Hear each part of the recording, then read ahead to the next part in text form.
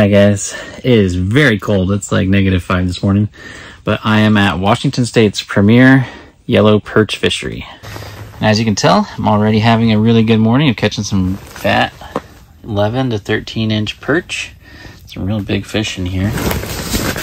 Look at this beast there. And you can see I got a lot of fish stacked on the bottom here. And I got them coming in on the camera. That guy says he's hungry. Where's my food? So let's get down there to him. There's a bunch of fish right there coming in. That first one missed. That one's chewing on the, he's just got a hold of the wax worm there. You see that? Let's see if we can get one to actually take it all the way in. That guy's uber excited about it.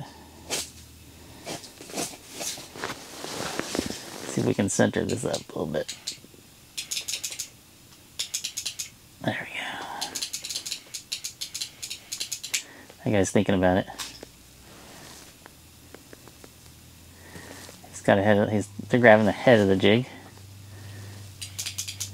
That's a dink.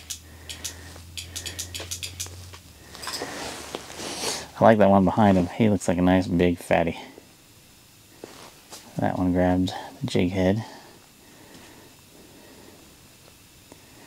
There's a little one. Oh, there we go. That's an aggressive take.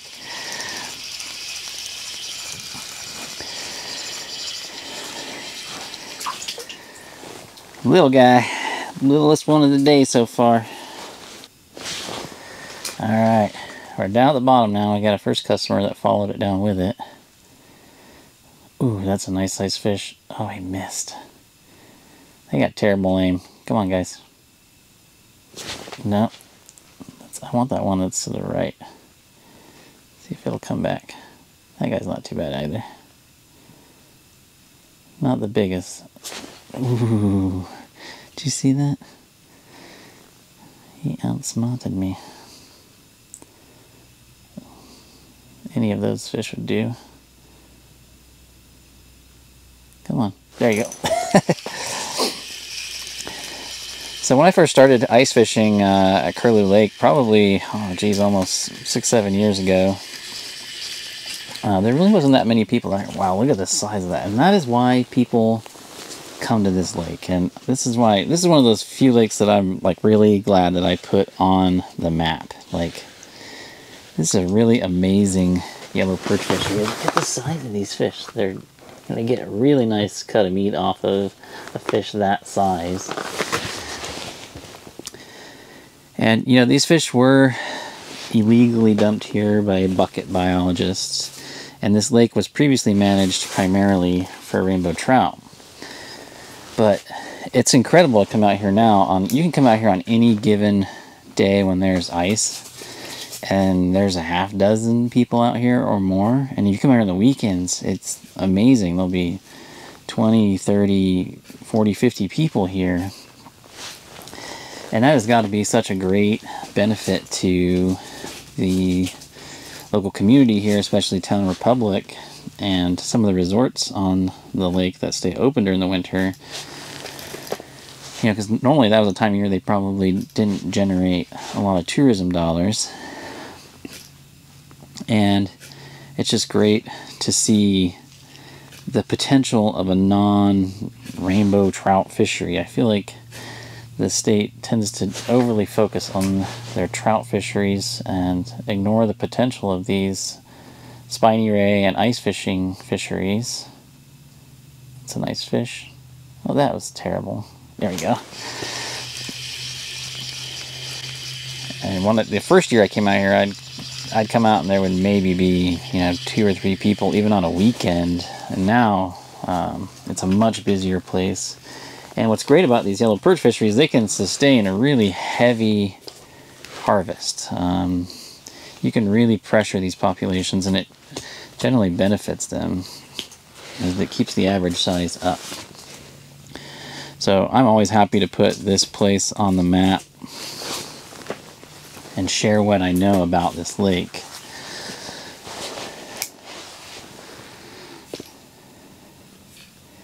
You know, and I think for me, I look at what Idaho did with Cascade Lake, and now it's like an international destination. People come from all over the world, all over the United States to fish that. And I wish that, you know, the state of Washington would try and do something like that here, replicate something like that here. This is a lake that has potential if it was managed a little bit more for that. But I still feel like they're really trying to push heavy on the trout fishery here. And they're just shoving a square peg through a round hole, in my opinion. I feel like we've got 1 billion trout fisheries in this state. We need another one, like I need another hole in my head. But we definitely could use some trophy spiny ray fisheries. Look at all these perch. Whoa, that's a big one. That's a big one.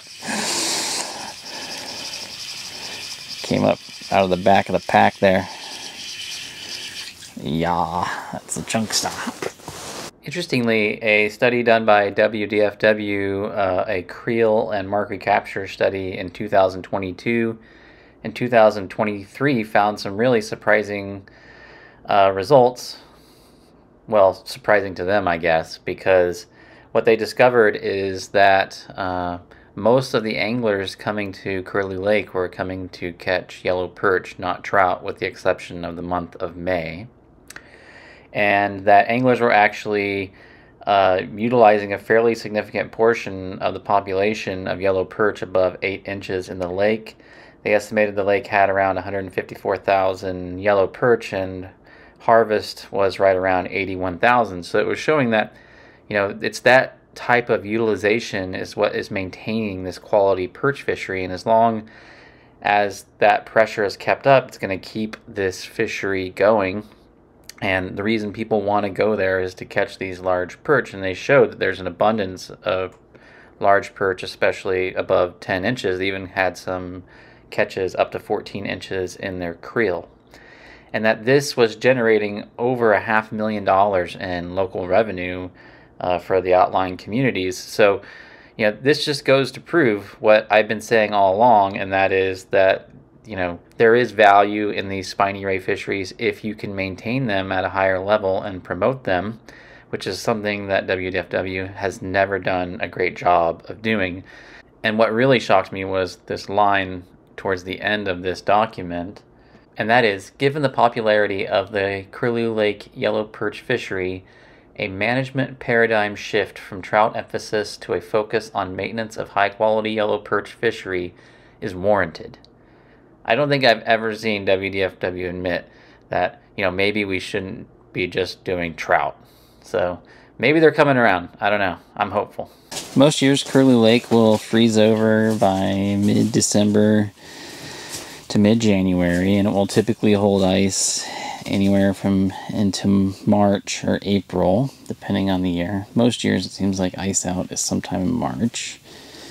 So it has a solid 2 to 3 month ice season annually. It hosts ice fishing tournaments for perch, and just a really great fishery. What's really nice about it is the state parks here have a really nice state park in the south end of the lake, and they do a wonderful job of plowing access to it. Whoever's managing that, kudos to them, because they're doing a great job. And it makes it so people even without people that people that don't have a, you know, great traction can still get down in here and fish. So it has everything that can make it a great fishery. It's got the potential to produce some really large perch. I've got perch here up above 14 inches. It's got easy access. It's got reliable thick ice. Today I'm on about 7-8 inches of ice. It has a town not far away, the town of Republic, which has great hotels to stay at and restaurants. And it has some resorts on the lake. I feel like a lot of these resorts aren't really taking advantage of the ice fishery yet. But there's definitely more potential there than I think what is being exploited. Okay. Ooh, that's a nice fish. Just chewing on the head. Let go of the head and eat the tail, buddy. Ooh, that's a big one.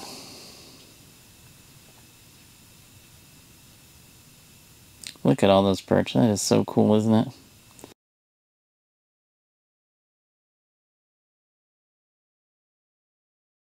Look at all those perch on the bottom. It's just like a wall of perch. There's my jig going down. It's awesome. The early ice, like the first 30 days after ice forms, is generally the best time to come up here. The fish tend to be more aggressive at that time. Man, too many perch went for it at the same time there. So when you get to the state park, there's a pretty small boat ramp, and both to the north and south there's little islands. And the big basin between those two islands... Oh, how did I not hook him? Did you see that? That's an aggressive take. The basin between those two islands is anywhere from 20 to 35 feet deep, and it's usually loaded with these roving schools of yellow perch. There we go, got that guy. I don't think he's very big though. Now you might have to move around to find them, and I definitely recommend, yeah, it's the smallest one we've got so far today. You might have to move around a bit to find these fish. And I do recommend having sonar because it's going to make a big difference in terms of being able to locate them. But once you locate them, they tend to be in the same spot. They'll hold in that same spot for most of the day. I had to drill like 3 holes this morning, and on the 3rd hole I marked a bunch of fish, and then I've just been sitting here and I'm probably getting close to 25. My goal is to catch 50 before noon. I got here around 9 o'clock. And I only put a self-imposed limit of 50 because that's about all I can mentally handle to fillet when I get home before I lose my mind. It's not a bad fish.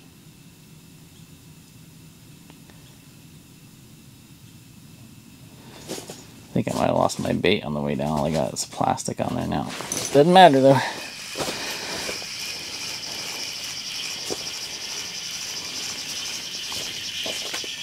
But as the winter progresses, these fish, yeah, that's a much better grade of fish. As the winter progresses, these fish will tend to move out deeper and deeper. And they may even move north of the island, where the water drops off even to like 50, 60 feet deep. Now for bait, I highly recommend just simple tungsten jigs. You can get them at pretty much every Walmart. You want the tungsten because it gets down there in a hurry, and like I said, these fish are at 30, 35 feet deep. That fish missed it terribly. And having that heavier lure helps get you down there to, there we go, to that depth. The fish had that camera swinging, but it swung right back so I could watch him take it. Now I'm using a camera. Whoa, that's a fatty. I'm using a camera, but you definitely want to use, if you don't have a camera, you definitely want to use a highly sensitive rod tip. So I got a spring bobber on this rod here. And a fast action rod with a spring bobber is pretty much the perfect rod for this fishery. So just buy like a medium fast action ice fishing rod. You can get them for dirt cheap, like 10-15 bucks. And then you can, some will have a built-in spring bobber, and I'll put links to those below. But you can also just buy an aftermarket spring bobber and put it on there. And the reason you want the spring bobber is because they bite really light. So what I'm going to do is I'm going to turn off so I can't see the camera screen, and I'm just going to use just my spring bobber and sonar so I can see my jig going down on the sonar. If you don't have sonar and you're fishing blind, what I recommend to do is just drop it all the way down until you hit the bottom. I do think the spring bobber or sensitive tip rod is key here. I also recommend braid or fluorocarbon line around 4-pound test as your main line. You can let it drop all the way to the bottom until it's stagnant, so it can't drop anymore. So now I know I'm on the bottom. I'm going to pick it up and just do 1 or 2 cranks off the bottom. There's a good hit right there. I just missed it. It's pretty common that they're going to hit right after you pull it up off the bottom. If you don't get bit again, do a couple little jigs. Wait a few seconds. Looking for that spring bobber to either go down or come up. Because if they come up and hit it from below, it'll lift the spring bobber up. And if they're pulling down on it, then you'll see it tip down. If you don't get any bites, come up a little bit higher. Jig it.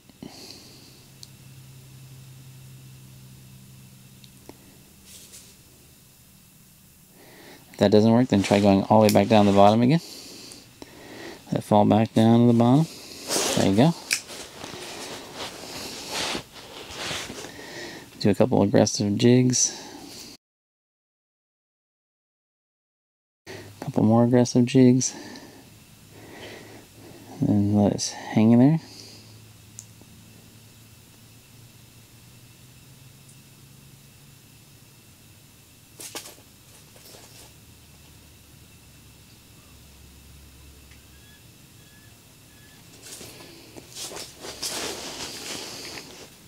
Do one more crank up off the bottom. Oh, there's a bite. Got it. Sometimes just moving it just a little bit up through the water column can make a difference. There we go. Nice size fish too. So if you're fishing blind, without sonar, without camera, just go to the bottom, which takes even a while, even with a fairly large jig like I'm using today.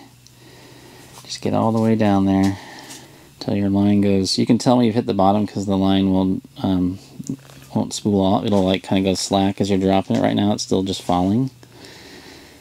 And then all of a sudden it'll just bunch up on itself. So there, you can see how it's all bunched up here. I'm on the bottom, so I'm going to do 1 or 2 cranks up. And then I'm just going to hold still. That might have been a subtle bite. I probably would have had that if that was on the camera. I could have seen him take it in. There it was. Woo, that spring bobber barely moved.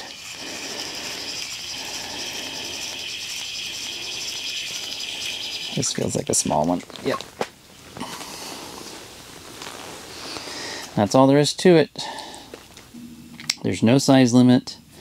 There is no possession limit. You can take as many as you want, and I highly encourage that you do. The more you take from here, the better this fishery is going to get. It's going to drive up the average size. Food is the limiting resource. They have incredible reproductive potential. So don't feel guilty about coming up here, and if you want to catch 200 perch and feed the entire family, go. You cannot over-harvest these fish. Anybody who tells you otherwise, that is a dink. I don't want him. It's just full of bull poo-poo. Okay, as far as the baits go, really anything will work. Spikes, maggots, mealworms, waxworms. Some days they are picky.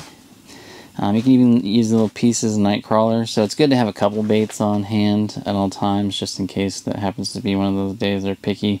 Today they're not super picky, they're kind of aggressive.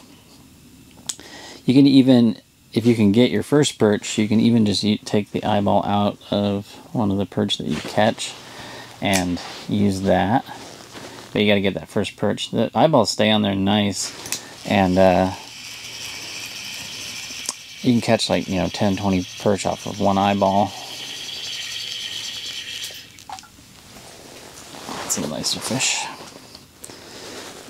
Not the jumbos I was getting this morning, but I'll take it. Besides little tungsten jigs, you can also use things like cast masters, little tiny cast masters, and Swedish pimples. But I really think tungsten jigs is where it's at here. The natural diet of the fish in this lake is just small little native shrimp, little amphipods, and their bellies are often full of those, so they're eating really diminutive prey items, and they seem to really just like that smaller presentation.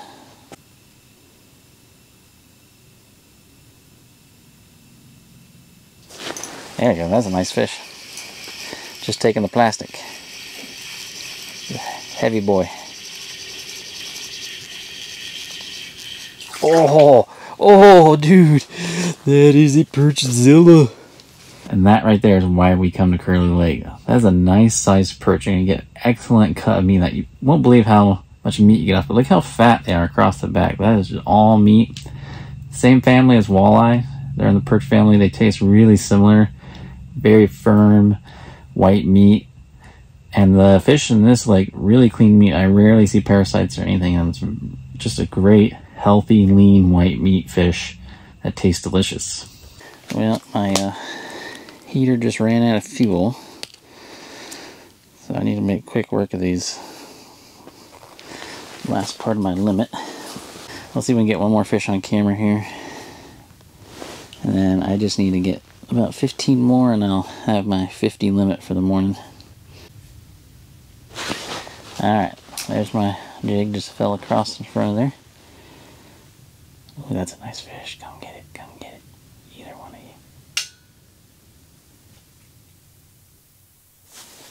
you. No, the small guy tried to grab it but he couldn't get it in his mouth. Just got the ball in his mouth. These ones down near the bottom are as aggressive as the ones at the top of the school.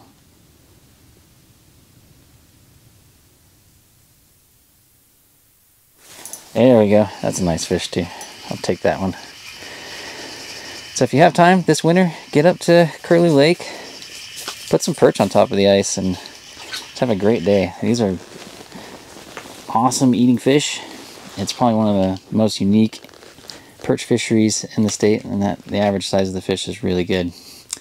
Alright, I'll see you guys next time. Just remember, fish smarter, not harder. Bye guys.